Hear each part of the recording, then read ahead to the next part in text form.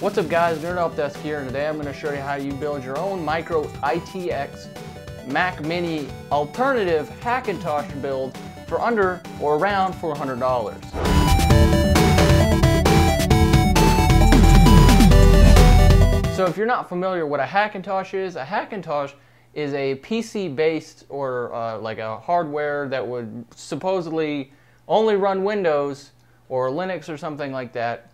You take that hardware and you install OS X on it, and it kind of can be a hard process to do. However, this build will run it very easily with very minimal hacking and tinkering to get OS X to run on it flawlessly. Now you could also use this rig for Media Center or anything else because of its micro ITX factor, and it actually is pretty powerful for its $400 price point. So let's get started. Now keep in mind, a lot of this stuff you can change around.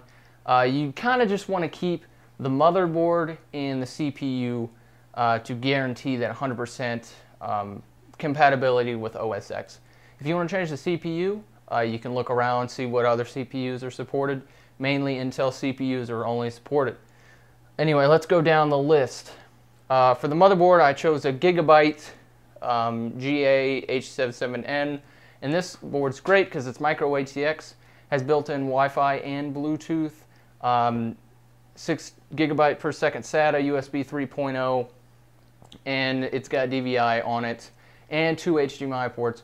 So it's got a lot of versatility. For $100, it's a great board. For the CPU, we went with an i3. What I like about this CPU is that it has the Intel HD 4000 in it, which is an okay graphics card. You should be okay with this graphics card, especially if you dedicate more RAM to it in the BIOS. Practicality-wise, some say it's comparable to a 5450 AMD chip. It's all right.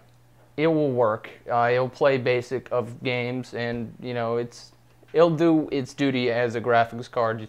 But this chip does, or this motherboard does have expandability-wise. So if you want to expand to a low-profile graphics card, you could do that as long as it's compatible with the operating system that you chose.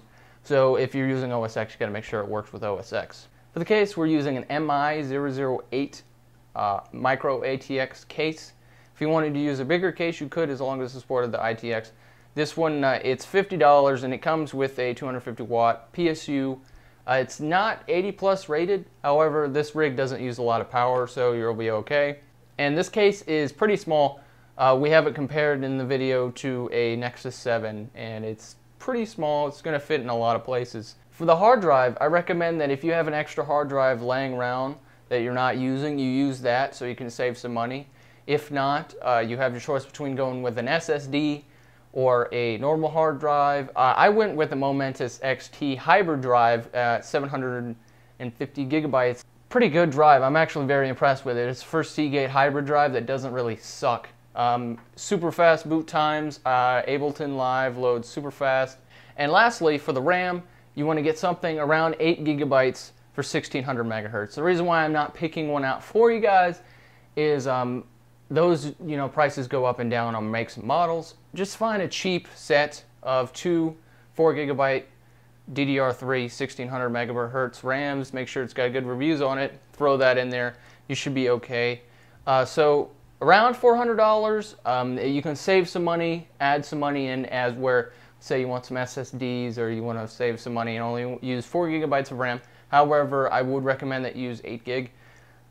So impressively, for $400, you get a pretty impressive rig, especially for Mac OS X. I've been using Mac OS X on this, running the latest version of Mountain Lion for about a week, and it's very, very snappy, very, very fast. I would recommend this if you're trying to save money and getting a Mac Mini profile, kind of. I mean, it is bigger than a Mac Mini, but at a way cheaper price, almost half the price, and slightly faster. It's a little bit faster in the CPU department. The current generation Mac Mini has an i5 mobile chip, and this has an i3 desktop chip, and this one's just slightly faster, slightly newer. Great there. So if you have any questions, comment below, message me.